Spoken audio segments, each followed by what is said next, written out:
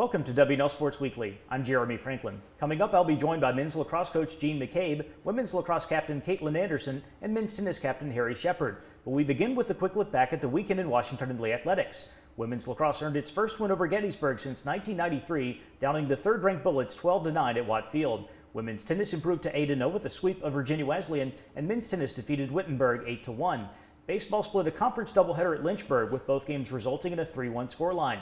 Alexa Castellano won the high jump at the South Region final qualifier at Shenandoah, where men's track and field recorded 2 runner-up finishes. And men's lacrosse opened up ODAC play with a 20-5 victory over Guilford.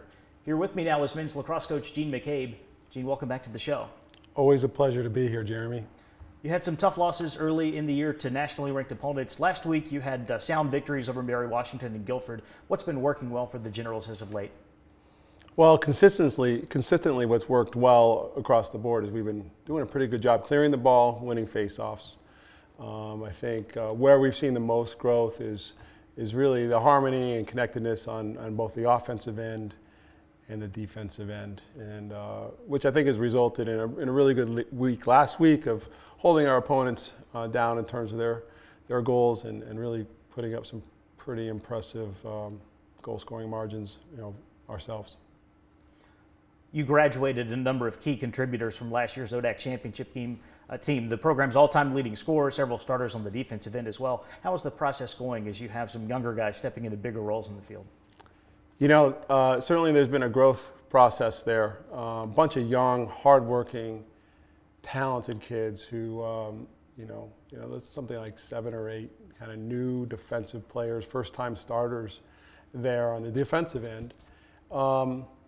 The growth there has been really impressive, and it's a byproduct of how hard they're working in practice and just how hungry they are to have this thing come together. Offensively, I think we've had some injuries there, not only in addition to some graduation, but I feel like they're finding their groove, and I think that's evidence of the way they played last week. ODAC play is underway now with that win over Guilford. What are your expectations for the conference this spring? Well, it's always very competitive. We take it one game at a time. We were happy to host a Guilford team and get that first conference win. And, we know that it's very competitive and we have to be ready and prepared to play all these opponents. It's a league it's a conference that's really growing in terms of parity and depth, as evidence of, even some last year's scores with Randolph Macon's success and Bridgewater beating Hampton-Sydney, things like that. So we know that there's nobody that we can overlook, and I think we kind of just plug in the next opponent and focus on what we need to do well and stick to who we are as a team and hope for some success. You have 2 key non-conference games remaining: Gettysburg tonight, the Virginia Lacrosse the Nations Cup against Christopher Newport next Wednesday. How important are those contests? Well, I think they're important. There's no question about it. The most important one is the one we play today against Gettysburg.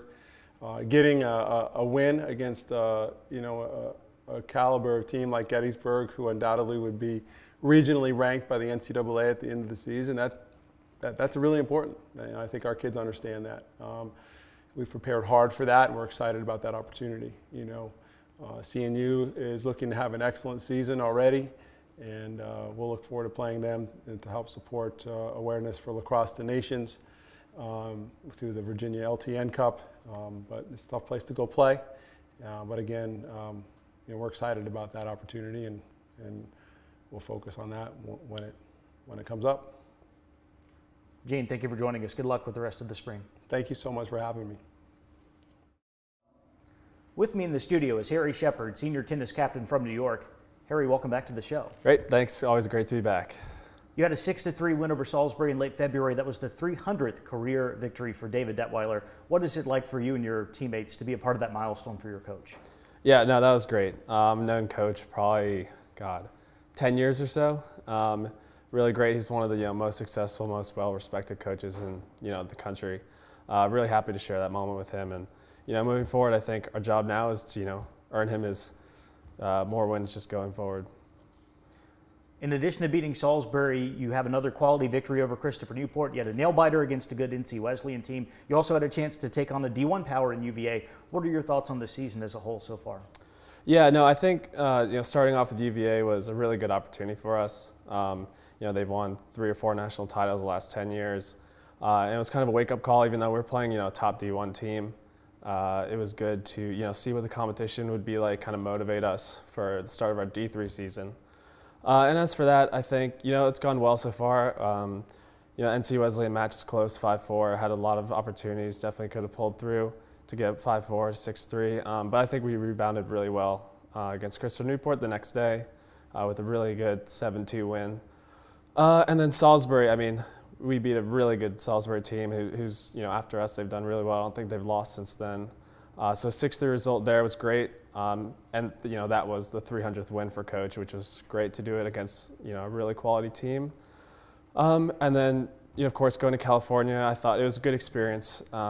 Didn't result the way we would have liked, but it was definitely enjoyable. And I think moving forward, we have a lot of good opportunities ahead of us.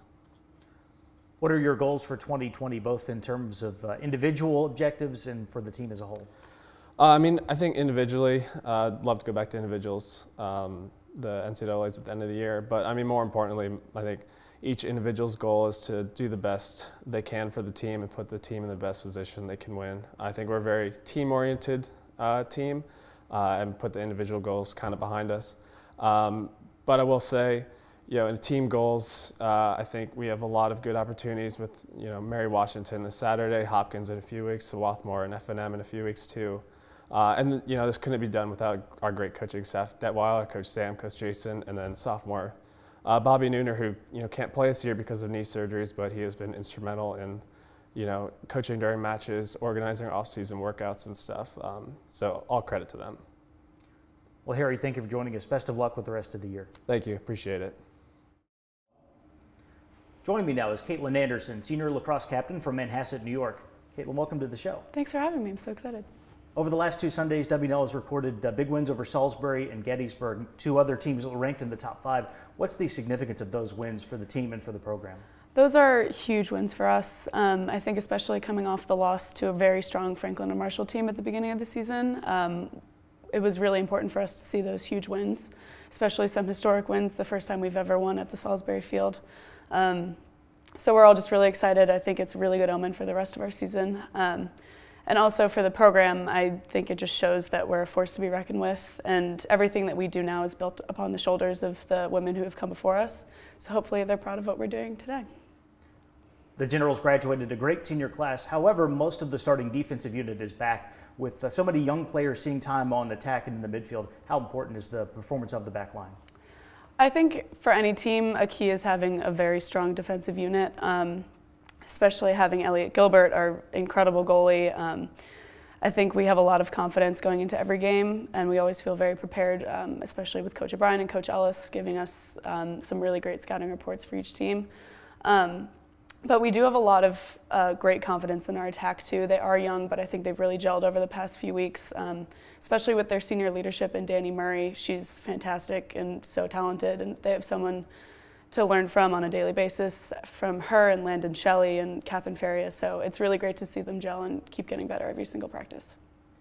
You won last year's ODAC Defensive Player of the Year award. So far this season, it seems like you're even more active, forcing turnovers, winning draw controls. How are you approaching your role on the field in 2020? So I'm just trying to do everything I can to be confident out on the field. Just trying to get better every day at practice and preparing my teammates and helping them get better as well. And I think I just try to show up and do the best I can to help my team win, whether it's on the draw circle or in the defensive end. So it's been really fun to gel as a team and to keep getting better. And I know that next year we're leaving the defense in really strong hands in Catherine Eriks and Caroline Hall. So we're really happy with how everything's going so far. There is no let-up in WNL's early season schedule. What is the key to maintaining focus as you continue to square off against tough opponents? Yeah, so our next opponent is Catholic. I believe they're ranked number 10 right now. So they're a very athletic, scrappy, fast team. So we're starting to prepare for them now, and it's going to be a really great game. It's always a battle with them. So we're really excited. And there's definitely a lot going on right now, so we're trying to keep focused, and something that we emphasize is controlling the controllables and just showing up every day, being thankful that we have our team, being grateful that we can keep playing and that we have each other, and just continuing to improve every day and hopefully end up on top at the end of May. Caitlin, thank you for joining us. Good luck with the rest of the year. Yeah. Here's a look at the upcoming weekend. Wrestlers Shane Connors, Rex Halliburton, and Ryan Luth head to Cedar Rapids, Iowa for the NCAA Championship. Joe O'Connor will represent men's track and field nationals competing in the pole vault at the D3 meet in Winston-Salem. Back in Lexington, there's a lacrosse doubleheader on Saturday as the 4th-ranked women's team takes on number 10 Catholic, and men's lac squares off against ODAC rival Hampton-Sydney. Baseball visits Roanoke for a conference twin bill. Men's tennis meets Mary Washington in Lynchburg, and women's tennis will face the 15th-ranked Eagles in Fredericksburg. For WNL Sports Weekly, I'm Jeremy Franklin. Thanks for watching.